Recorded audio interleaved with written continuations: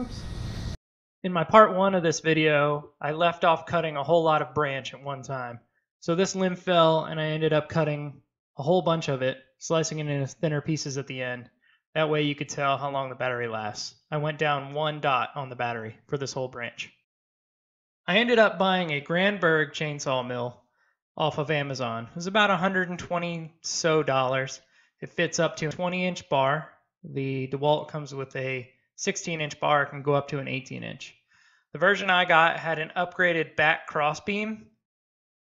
I've read some earlier reports that the crossbeam came unwelded. This one came upgraded. It was hard getting it perfectly square, but eventually after some time it worked out. The instructions weren't perfectly clear. However, they weren't horrible, but it did take me a little bit of time and referencing the pictures to really figure out where everything went.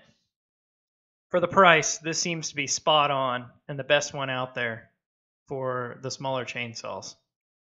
I'll leave a link in the description of this video so you can find the exact one I bought on Amazon. I want to preface this video by saying I have never used a chainsaw before I bought this thing. I've also never used an Alaskan chainsaw mill.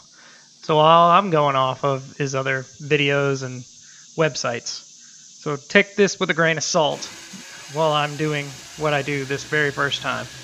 Hopefully, if anything, this shows you that somebody with no experience can pick this up and actually make a little mini mill.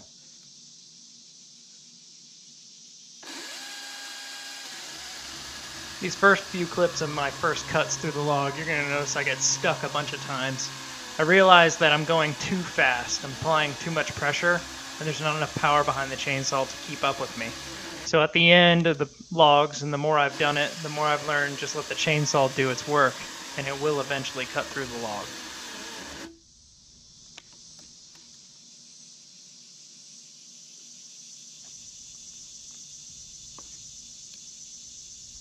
This first clip, I tried to keep it real time to show you the actual time it takes me to cut through this log. After this, I sped up everything 5 times speed.